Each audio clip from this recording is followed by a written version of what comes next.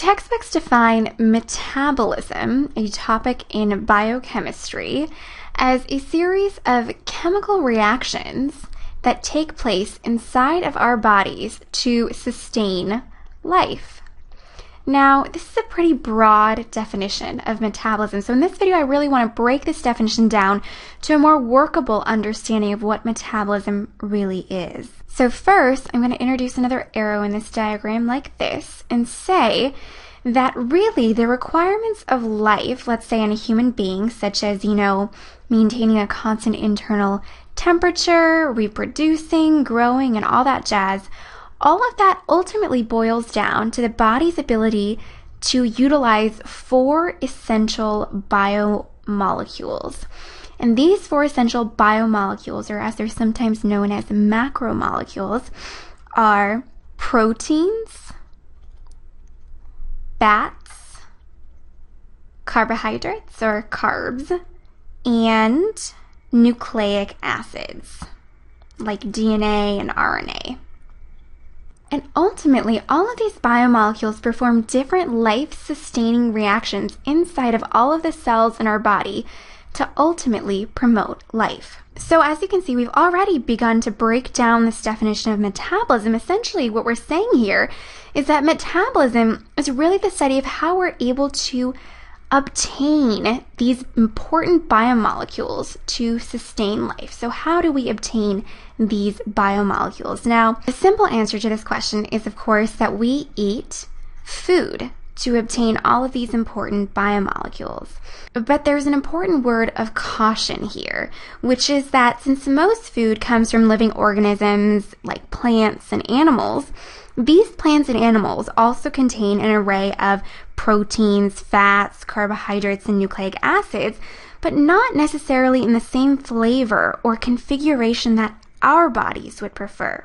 So what do our bodies do instead? Well, in our bodies, we go ahead and eat the food. It's a very large head there, but you get the idea. And in our bodies, we break down this food through a process called digestion into the component parts of all of these biomolecules.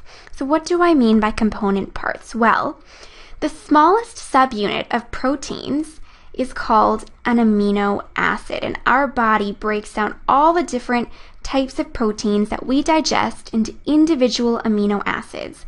And the same pattern continues for the rest of the biomolecules. So in the case of fats, we're talking about fatty acids, which are the smallest subunits of fats.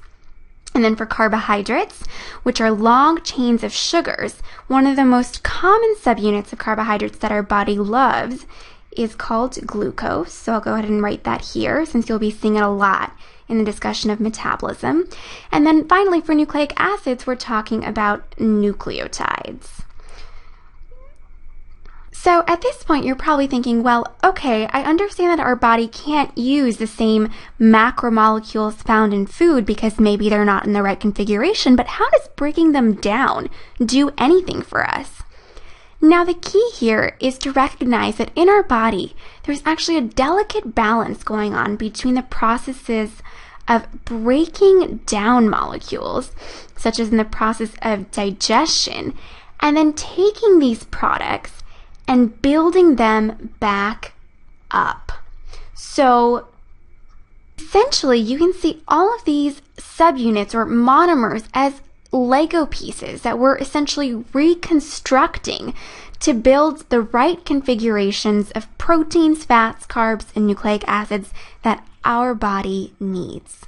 So that's really the key idea here, which is that metabolism is a balance between breaking things down and building them back up in our body so that we can customize, so to say, what type of macromolecules that we create. And just to throw in some vocab words, biochemists call the process of breaking down molecules in our body catabolism, and a similar sounding word called anabolism is used to describe the process of building molecules back up. And the way I kind of like to remember this is looking at the first letter of each of these words. I think of C, I think of cutting molecules up into tiny pieces, so breaking them down. And then for anabolism, A I think of as like the apex of like a building, for example. So we're building something up. Now this seems all fine and elegant, but there's one more issue that we need to contend with, which is a consequence of having to balance breaking things down and building them back up. And that is that this process of building molecules back up requires energy, which I'm kind of indicating here by these yellow lightning bolt stars. So the question I want to answer in this last part of the video is, where does this energy come from? Now, the answer to this question is that, well, we also get this energy by eating food. So how does that work? So first, recall that the energy currency of the cell, and I'm going to go ahead and erase this just to give us some more space.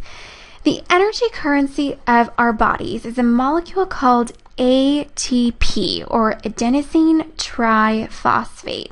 And this high energy molecule, as it's often referred to, when it is broken down into ADP, so it loses a phosphate group, it releases usable chemical energy that can fuel energy requiring processes in our body, such as the building up process of anabolism. Now, in order for this process to continue nonstop in our bodies, ADP must be regenerated into ADP. And that is where food comes in. So remember that we digest our food into all of these subunits, and some of these subunits, such as glucose and fatty acids mainly, but occasionally amino acids, so I'm going to put that in parentheses, can essentially be used as fuels in our body. So just like wood, for example, is a fuel for a burning fire, which produces heat, these fuels in our body can essentially be broken down even further to produce the energy that's necessary to convert ADP back into ATP, and thus allowing this cycle to continue. And just to throw in another vocabulary word that you'll probably see, this process of taking these fuels, which I've indicated with this asterisk, and breaking them down into usable energy is a process that's referred to as cellular respiration. And recall that because cellular respiration involves breaking down things even further, it's also a catabolic process. So it falls under this category of catabolism. And just to tie everything here together at the end, notice here that another way to interpret this cycling between ATP and ADP is to say that catabolism fuels anabolism. So what do I mean by this? Well, essentially, catabolism, such as the process of breaking things down and extracting energy through processes of cellular respiration, is coupled with this process of building things back up. And so in essence, one relies on the other. And as you can probably guess, these processes are really tightly regulated in our bodies, because obviously you wouldn't want to be breaking down something while you're building something back up. And in fact, just to give you kind of a preview forward, catabolism and anabolism are often regulated, so controlled, through the use of hormones. So I'm going to write here that hormones are a form of regulation and tell the body whether it should be in a catabolic or anabolic state.